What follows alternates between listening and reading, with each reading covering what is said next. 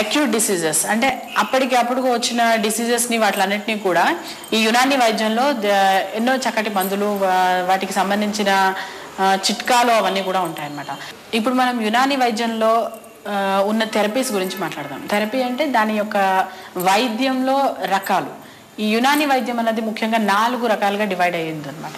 ఈ 4 విభజనలో మొట్టమొదటి ఏంటంటే రెజిమెంటల్ థెరపీ.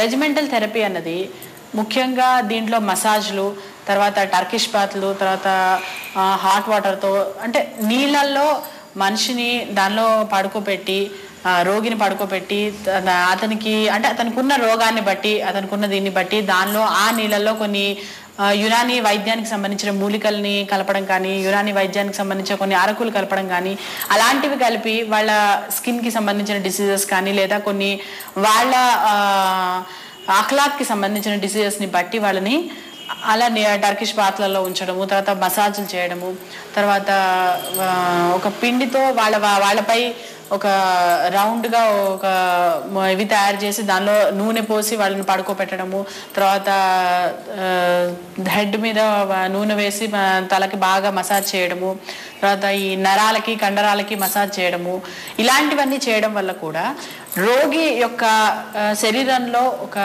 శక్తిని పెంపొందించడం జరుగుతూ ఉంటుంది. ఇప్పుడు మనం డైటోథెరపీ గురించి తెలుసుకుందాం.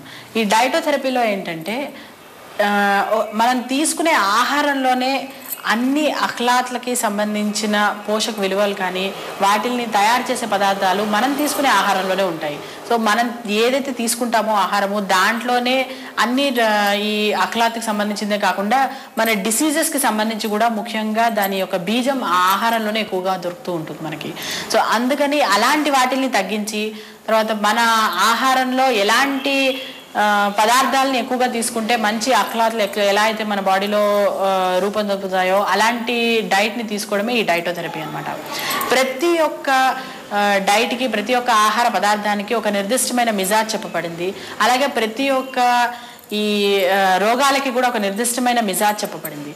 ఆ మిజాజ్ని బట్టి మేము డైటోథెరపీ అని చెప్పి వాళ్ళకి కొంత డైట్ని సూచించడం జరుగుతుంటుంది. దీన్ని బట్టి ఏమవుతుందంటే ఆ రోగానికి తగ్గట్టుగా ఈ పదార్థాలు తీసుకోవాలి లేదా ఈ పదార్థాలు తీసుకోకూడదు అన్నది రోగానికి తగ్గట్టుగా ఉంటుంది. చాలా మందిలో అపోహలు ఏముంటాయంటే మందులకు ఏవో పచ్చం ఉంటుంది అది అంటారు. మందులకు కాదు, రోగాన్ని బట్టి పచ్చం ఉంటుంది. అంటే ఈ రోగానికి ఇది తినాలి, ఇది తినకూడదు, ఇది ఆహారం కాదు, ఇలా కొన్ని బేసిక్ ప్రిన్సిపల్స్ అనేది కొన్ని వేల సంవత్సరాల క్రితమే యునాని వైద్యాలను చెప్పబడ్డాయి అనమాట. దీన్నే డైటోథెరపీ అంటారు. ఇప్పుడు మనం ఫార్మకోథెరపీలోకి వద్దాం. ఈ ఫార్మకోథెరపీలో ఏంటంటే మనము ఎప్పుడైతే రెజిమెంటల్ థెరపీ తర్వాత డైటోథెరపీలో ఎప్పుడైతే ఆ రోగికి సరైన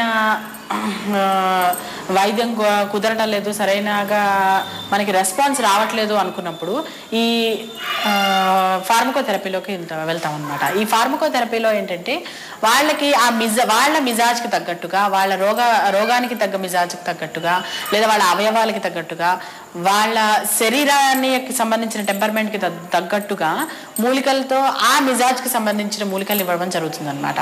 సో ఈ యునాని మందులు ఇవన్నీ కూడా డైటోథెరపీ అయిన తర్వాతే మేము ఇవ్వడం జరుగుతూ ఉంటుంది. సో దీన్ని ఫార్మకోథెరపీ అంటారు.